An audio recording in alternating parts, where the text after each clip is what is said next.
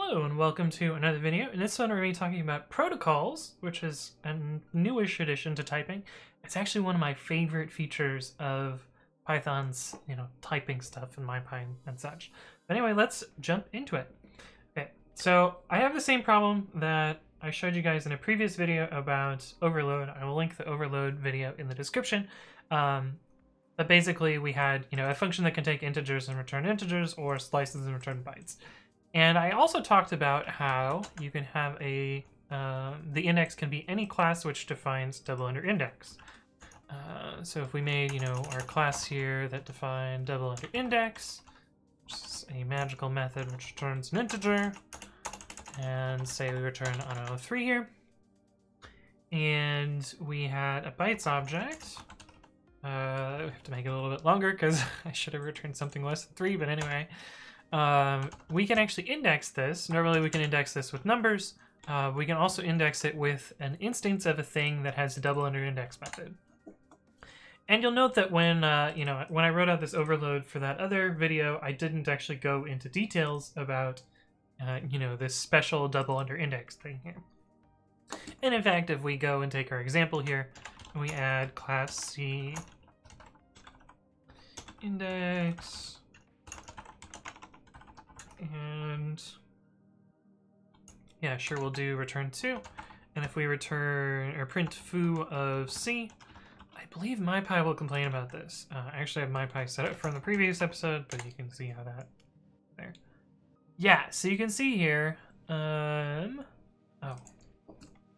looks like the type stubs of MyPy's bytes object actually don't handle this, which is interesting. So maybe this. Maybe this whole thing is not going to work out. We might have to pretend for a little bit. But anyway, we get no overload variant if bytes get in and matches the argument types bytes or C, which is correct. It doesn't. But we know that this works in reality. So if we run this, you'll see that we get 48, which I guess is the the byte value for 0. But we can convince MyPy that this is fine, because it is fine, but we need to tell it that this IDX can take any class that supports index. And to do that, we're going to use protocols, and what protocols implement are a concept called structural subtyping. The idea behind structural subtyping means that any object which matches the shape of some protocol can be accepted as that type.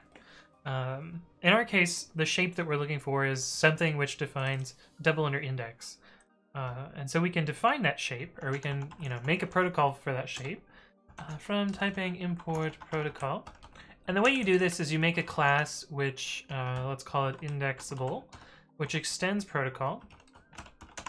And you just, stub out all of the functions that it would need to support. And in our case, we really only care about this double under index function. So we can define double under index, self returns integer, and it's a stub, so we don't actually need to put any body or any sort of type there. We're just showing MyPy this is the shape of this object. And so then we can change our overload here to take indexable and indexable instead of int and int. Because I believe that numbers actually have index as well. Yes, they do. So that's kind of a nifty thing here that we're taking advantage of. Double under index of an integer returns itself. And I believe, well, I think we're actually going to see that MyPy has a bit of a bug here.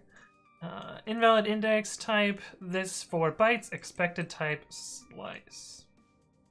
Yeah, so MyPy is unhappy about this line right here, because it actually doesn't know about the double under index protocol for bytes, and this is probably something that could be fixed in typeshit. But anyway, we can convince it of that, so we can say if is instance idx slice, return b idx, else return b int idx. I think that will convince MyPy that everything is okay. Yeah, because this int function can take indexable. So this function knows about this, but the get item for bytes does not. But yeah, this is just one use for protocols. You can kind of imagine a whole ton of different things you could do with this. Like, you know, one use that I've used this for is to work around the lack of support for circular types. So you can pretend to have a circular type by using protocols. So here's like an example of a tree node where you know, def child is, or I guess you would do a tree, so it'd be left is a tree node. I usually underscore these. Tree node and def right is also a tree node. I guess it would be optional tree node. Optional, because you know you don't always have a left or a right, and you would maybe also have value. Let's say that these are ints or for whatever reason. And this is the way that you say that it has read-only attributes. So even if it's not actually implemented as a property on the actual object, this is how you tell MyPy these are read-only objects. Otherwise, if you want read-write objects, you can just say like left is optional tree node instead of doing it this way. So that's one way you can do this. But you can do this for any sort of attributes or functions, and anything which has that shape will be allowed as this type. Now, usually when I'm trying to stub circular types, I'll have a concrete implementation down here. So maybe class tree node. Maybe it's a name tuple even. Maybe we'll go even easier and say like left is optional, and I'll use the protocol here instead of the concrete type. Right, optional tree node, and then value int. So this is how I would use protocols to have a circular type here. And I can actually, I think Babby actually does this. Get grab protocol. Oh, we've got quite a few protocols here. Oh, I also use this to do like interfacing. So you can define an interface with protocols. That way you don't need to have a class hierarchy. You can just say like anything which implements a function that looks like this is valid as the type here. That's what I'm actually doing for this this highlight interface here. So these protocols define how a highlighter works in the text editor, and there's a couple of different highlighter implementations, and they have to implement all of these functions, where these are, I guess, just attributes here. But where's the circular one?